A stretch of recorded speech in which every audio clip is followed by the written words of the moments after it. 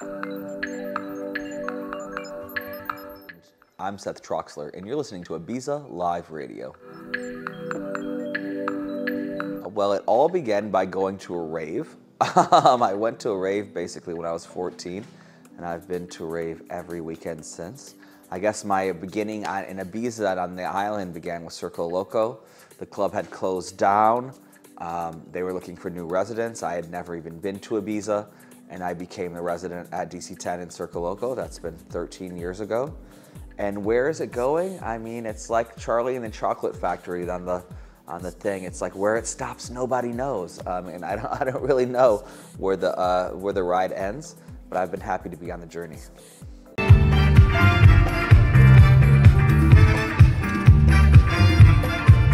I mean, I was the #1 DJ a long time ago, so that was, yeah, it seems like a distant memory, but I feel like I still got it, you know? I mean, it's looking back 12 years ago in my life, but I mean, it's a great accomplishment, but you can't set yourself in these accomplishments of your life, you know?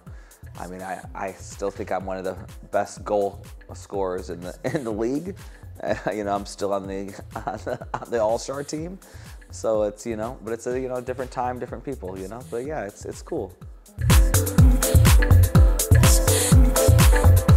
Yeah, well, I was saying this earlier, I did this panel, and I don't really think about much. I kind of sit down and see what happens. I start playing with synthesizers, going through sounds, seeing where the sounds take me. It's almost like using collage in a way, and I just kind of use that to take me to a place, yeah. That's how I make it, you know? I don't really think about it so much. There's not like a large incubation period before I make a song, rather than like a sit down and a fuck about, I guess.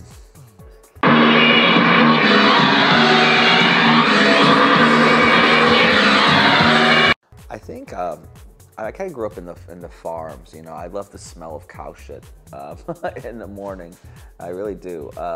But I guess the thing about growing up in Detroit that's so incredible is the rich music history that the city offers, and to be a part of that legacy later on has been an honor. But I think the real thing that's been incredible is just growing up in a city that was so devoted to music, and that changed my life.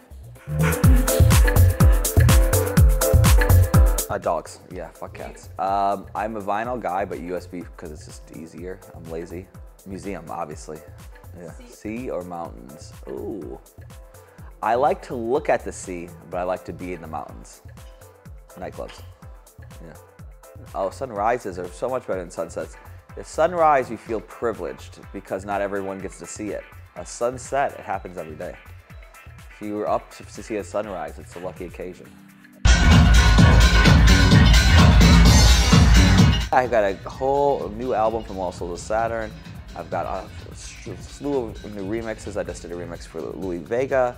God, I'm trying to put it all in my mind. Louis Vega, Hercules, Love Affair, DJ Minx, some other stuff in there I forgot about already.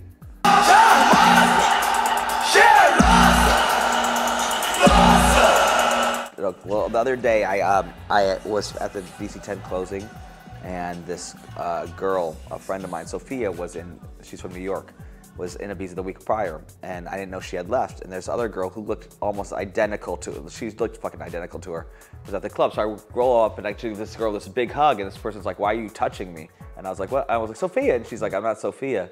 And then I had to get my phone out to go to my Instagram to show her a picture of Sophia. And then her and her friends were like, "Okay, we actually do look alike." And I'm like, "I'm telling you."